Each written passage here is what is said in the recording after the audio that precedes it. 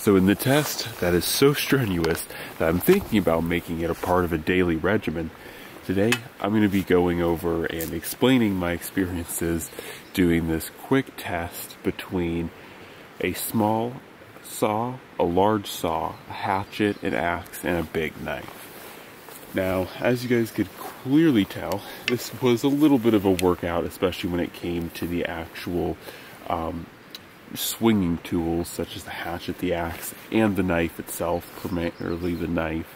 But I like to make these types of videos because it ends up being a pretty good forum for discussion, and also a nice test that shows each knife each tool head to head in a direct comparison. Now, I've done videos like this in the past, and this is never a video.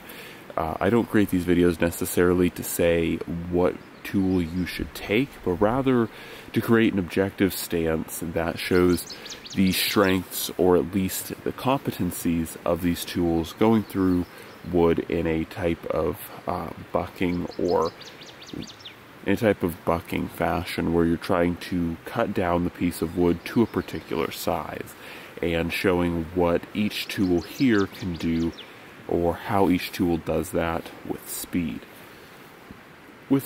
and fatigue in mind. Now, of course, the two least fatiguing tools here were, believe it or not, actually the large saw, as most people would probably guess, and actually the large axe, or I should say the axe itself. This isn't necessarily large, but the big saw and the axe were the least fatiguing of the two tools. And the primary reason why the axe was the least fatiguing in comparison to the small saw and the hatchet was due to the fact that it just didn't take that much work to get through that piece of wood.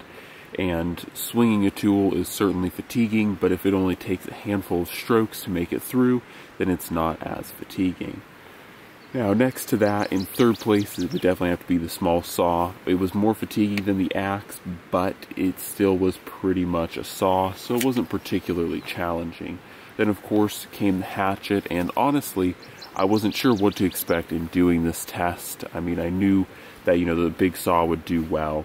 I figured that the axe would do well in addition, but the hatchet actually did much better than I thought it would, and it got through that piece of wood a lot faster than I was actually expecting it to. And so for that, I definitely give it it's definitely in fourth place, but not by much. It actually was pretty good and pretty easy to use.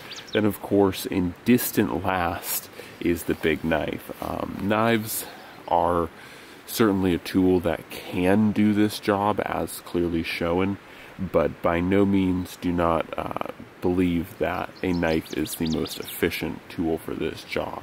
And it becomes painfully apparent when you take, an axe or a hatchet or a saw, and you use those, and then you transition over to a knife, because then the inefficiency or ineffectiveness of that knife is just shown very clearly. And while I still love this Buck Thug, it's a great knife for what it is designed for. It is definitely a knife and not an axe or a hatchet or a saw. It's just not going to go through wood at the speed or efficiency of one of these other tools that is specifically designed to buck trees down to size, or pieces, logs down to size. So anyways, guys, hopefully this has been informative. Once again, this isn't necessarily saying you shouldn't choose a knife, but just understand that when picking a tool for this particular job, there's tools that will do it fast and effective with minimal fatigue, and there are tools that will not. So anyways, guys, that is all for now. God bless, and I'm out.